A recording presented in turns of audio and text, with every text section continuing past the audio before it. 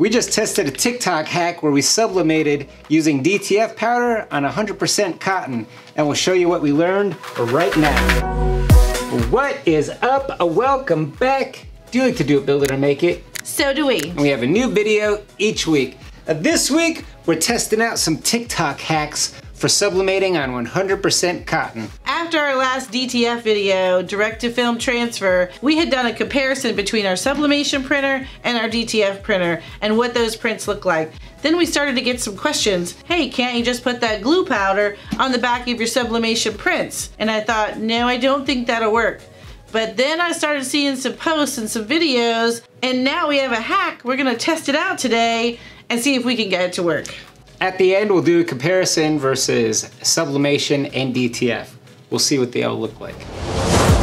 Step one, we're gonna gather all of our supplies. We need a sublimation ink and an ink printer. So we have our Epson 2760. We're gonna need our hot melt adhesive, our PET film, which is what we use for the DTF printer. And we're also going to need a heat press. So we have our Cricut Easy Press 2.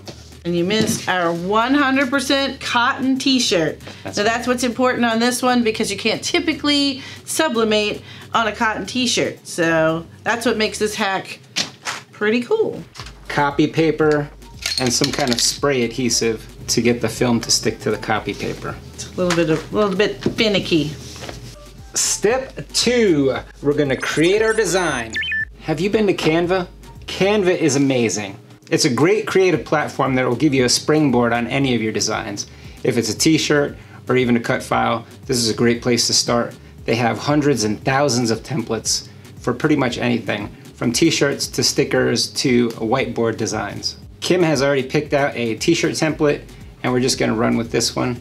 We're gonna download this as a PNG with a transparent background. Step three, we're gonna print our design. Now we weren't able to get the PET film to feed through our printer, so we're gonna need to attach it to a carrier sheet. That's what the copy paper is for. To attach the PET film to the copy paper, we're gonna use that Gorilla Glue spray adhesive. That's a tongue twister. So we're gonna spray it on the copy paper, and then we're gonna put the non-print side against the copy paper.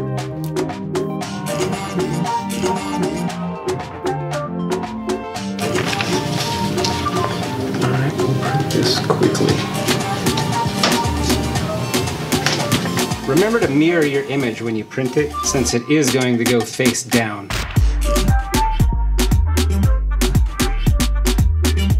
Step four, time to powder our print. Now that the ink is on the PET film, while it's still wet, we want to add the DTF powder to it. So we use this little bucket system. Here, powder me, babe.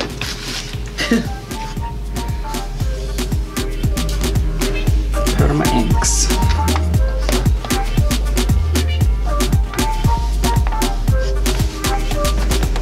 That's it. Yeah. Give it a shake. You just want a dusting. Step five, time to melt that glue. We're gonna melt that adhesive that we just put on the back of the ink. I'm not gonna hold the heat press for like 12 minutes while this thing melts. We use the baking sheet, and we're just gonna put our little print guy right in there. Cover them back up. We have our Easy Press set to 400, and we're just gonna leave it on there for about 15 minutes. And that should activate all the inks too.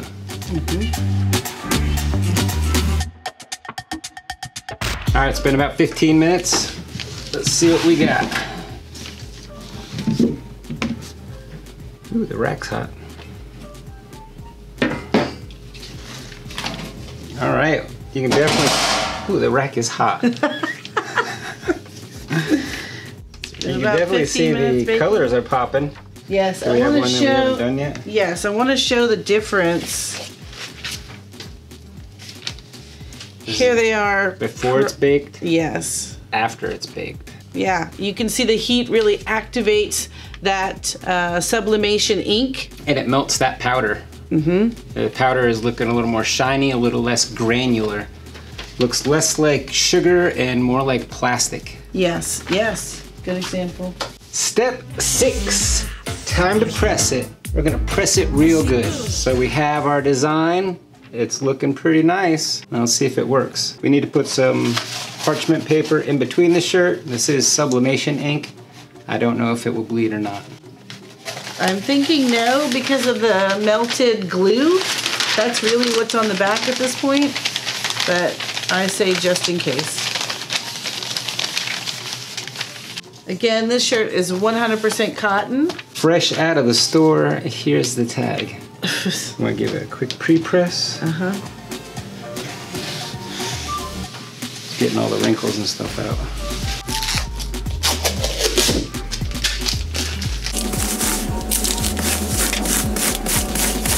There you go. Give it a quick pre-press, get all the wrinkles and everything out. All right, we'll just line this up. Looks good. All right, now we're gonna go in.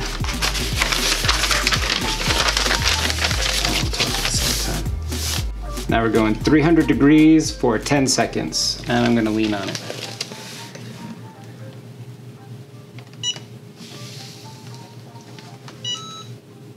Oh, that wasn't that fast. So typically with direct-to-film transfer, 310 seconds is the way to go, but you need a lot of pressure. So I'll let it cool for a minute. But it looks good. We need like a hair dryer that does cool air. Ooh. I got it.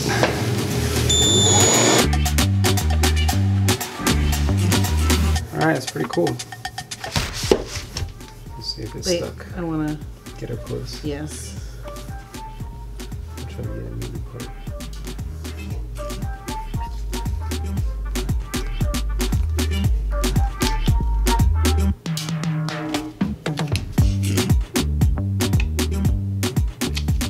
Seems like it's trying to pull off the. Do you need to press it for just a little bit longer?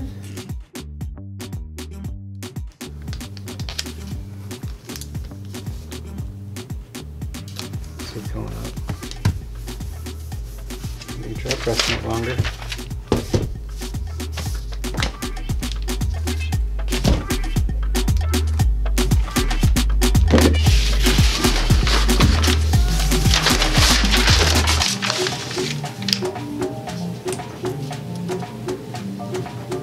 It's just peeling off.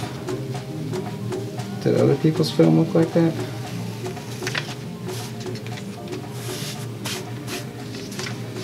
Did you need to do it a whole lot longer?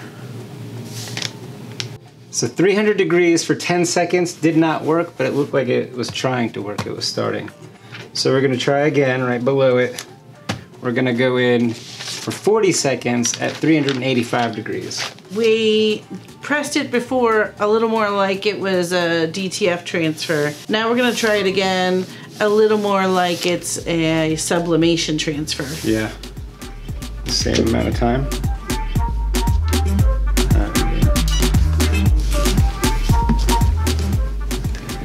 Alright, we're gonna cool it down again. Do a cold peel. Yeah. Alright, cooling down.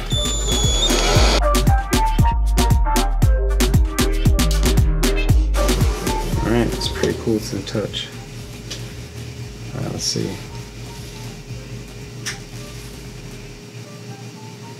Should I keep going or should I try to press it some more? It still doesn't want to lift off. Not like DTF. I don't know, should I try it? Keep it down? Do it again? I feel like I'm just going to pull it up again. I don't really have a good answer for you. I don't know. Well, would we do it again for more time? Or are we calling it this doesn't work? Well, I could, I've seen it work. I know it works. What are we doing wrong?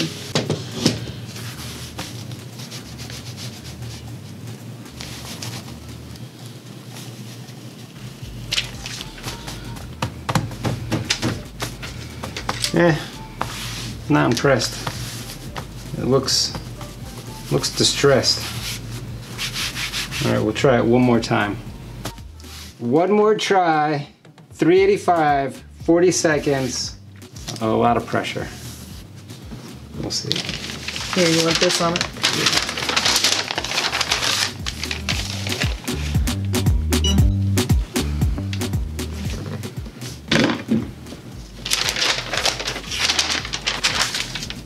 I just want to give it a tug. So here's where we were. Second try. Oh, look at that. I'm going to do a hop. Oh, maybe not. I don't know. It seems to still be coming up with it. No, that's better.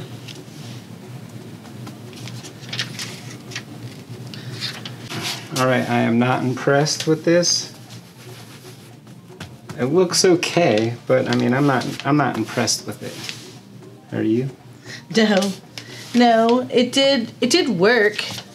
Still, it left a lot on the transfer sheet. Maybe we should have done a cold peel. I tried a cold peel. All right. Tried a hot peel. Well, the cold peel, the blue is a little bit better on that one, and the white is a little better on this one. The yellows better are great on this hot one. Peel. Step 7. Time to do some testing. A little comparison. We have the DTF hack down. Now we're gonna try to do a little pre-treat. We're gonna do a little pre-treat and then put some regular sublimation down. Right, so as we were going through this process, were you thinking to yourself, why are they so tiny? That's because our intention is to compare the hack to a regular sublimation with a sublimation spray on a cotton t-shirt, and then DTF on a cotton t-shirt. Let's give it a press and see how she looks. So we already pre-treated this side of the shirt. We already dried it. It's ready. Yeah, all you have to do is this is Sublimate spray. So this is basically a sublimation spray. It goes right onto your cotton fabrics. Psh, psh, psh, psh. Did a few pumps. We let it dry. It's nice and dry. Now all we have to do is press it. I'm not gonna tape it down or anything. You're not? I was gonna say you want it's me to just grab a test. I won't move around a whole bunch. Don't move it around, Garrett. Oh, let me get on the other side then. All right, is this set? We're doing 40 seconds? Yes. All right, 385 for 40 seconds. I'm in. 3, 2, 1. Ooh, straight up. You did it. You can do it. Oh, it stuck to that stuff. It's even more distressed. Now let's give it a quick yank. Whoosh. Oh, I put it on upside down. But Garrett. that looks good. Yeah. I like that. That looks great. That looks great. That came out great. I'm gonna say that came out better than this. Mm-hmm. Yeah. All right, well. All right. Let's Not see. done yet. Yeah, I'm gonna give you a final shot here. Well, let's try the DTF first. Okay. We're gonna try the DTF, just straight DTF, like regular DTF, regular direct to film. It is printed on the PET film. It has color ink with a white ink. What is this? A gradient white. So Yeah, everywhere it needs white, it put white. And then the little powdered glue melted. And now we're just gonna press it. Okay, so this I've got to bring the temperature down to 300. 300, 10 seconds. I really enjoy the 10-second press. Yes, you do. Now, this one's a little bit cool. You wanna, doesn't have to be cold peel, but you don't wanna peel it like Fresh straight, out. yeah, straight out from the heat press. Ooh. Here, All right, what do you cannot wait, cannot wait. Okay. No, it's just super efficient. Let me peel it. Yeah, that's perfect. It's just warm. It's just warm. All right, we'll give a peel. Oh, look at how easy that peel was. Yeah, beautiful. See, with DTF, there's nothing left on the film. All right, I mean, I see all three. And I'm gonna say the DTF still looks the tightest, even on the white. All right, that's what we have. What do you think? Well, what do you think? Look at your t-shirt when we were... Yeah, it turned brown. Yeah, I think we burnt it. We overcooked this thing. Well, because we pressed it so many times trying to do the DTF sublimation hack. think went a little too long in the oven. What's your thoughts? Let's give a little. What do we think of this hack? So I don't understand the hack now. With the pre-treated seems to have worked great. I mean, it looks great. It's beautiful. I still think the colors on the DTF still pop. They really pop. You can't feel the sublimation. You can feel the DTF with the sublimation. Yeah, what I don't know is with this sublimation DTF hack here, I can still feel like a little glue residue. So I'm curious to see how this does in the wash. We will test it out and wash it and see. And that way we can compare all three. I agree, this one definitely has the colors that match what you had on the computer. Yeah. This matches exactly with what you designed or what the design really has. Crisp lines, and you can really see like around this guy's detail, eyeballs, right? Whereas it kind of gets lost here. Mm-hmm. You can't see. You can see the lines around this one. You can't even see them anymore on that one. Right. So this keeps the detail. You can feel a little bit because he did the gradient white. There are places in between the design where there's no white ink, and you can only feel the ink. It's kind of like it's a little bit like HTV vinyl, but much thinner. Yeah, a lot thinner. So were you able to get the DTF hack to work? I don't know why you would do it. I personally don't. I mean, I'll try it on wood, see if that works, but I don't know. Well, here's my thoughts. So, yes, you have to buy a spray, and there's some cost involved in that in order to sublimate on cotton. But it was easy. But you also have to buy pet film and hot melt powder for the hack. So, I know that you buy the pet film in sheets of 100. That was $80. This glue melt is $50.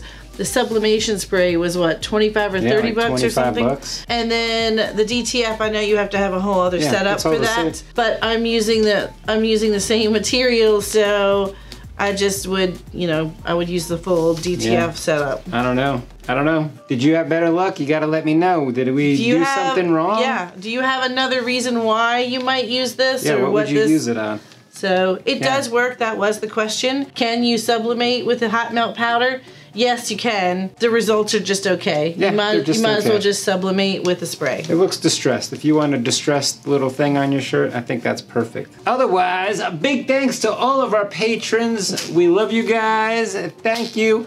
Thanks for all the support you guys showed us during our hurricane party. Right. That was great. Yes, if you guys are here joined us last weekend, thank you. We really appreciate the support.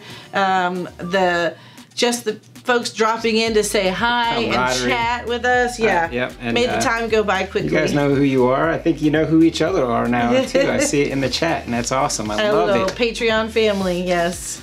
So we are about out of time, so if you're not going to join us for the Patron After Show, we will see you next week where we'll do it, build it, and make it again. Oh, and don't forget to catch us on Tuesdays where we do Test Cut Tuesdays. We make a new design, we test it, and we test out the colors and everything, see if it works and fits together right then. And it's not always a sign. Last week we did a wagon thing. A little wagon tray. All right, we'll see you guys next week.